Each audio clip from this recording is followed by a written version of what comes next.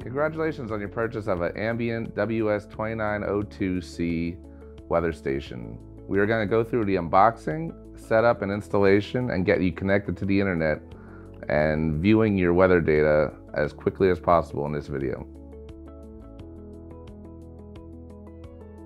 Your 2902 package contains an all-in-one outdoor weather sensor array, a display console, a vertical desk stand, wind vane, wind cups, rain gauge funnel, and mounting hardware. Back out the set screw first, then slide the vane onto the shaft. Tighten the set screw with a precision screwdriver. Installing the wind cups, back out the set screw first, then slide the cups onto the shaft. Tighten the set screw with a precision screwdriver. Install the rain gauge funnel. Rotate clockwise to attach the funnel to the sensor array. Press the coil until the hook is inside the hole at the bottom of the funnel. To install the batteries, insert two AA non-rechargeable batteries into the battery compartment.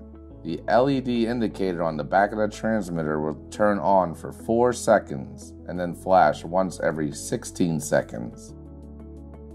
To install the mounting pole, the mounting assembly includes 2 U-bolts and a bracket that tightens around a 1 to 2 inch diameter pole using the 4 U-bolt nuts.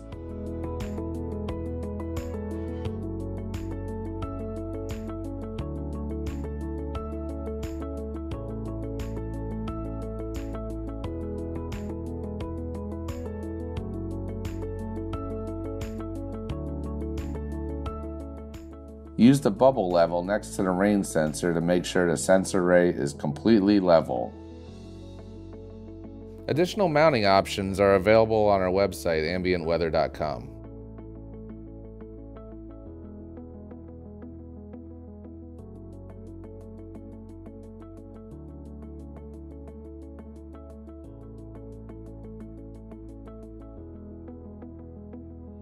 Connect the display console power jack to AC power adapter with the included power adapter.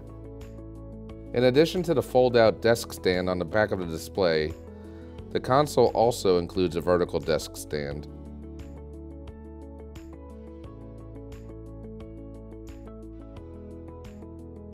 After the console is connected to power, the console will display the software version number 2 seconds after power up. The indoor conditions will immediately update and the outdoor sensor array will register within a few minutes.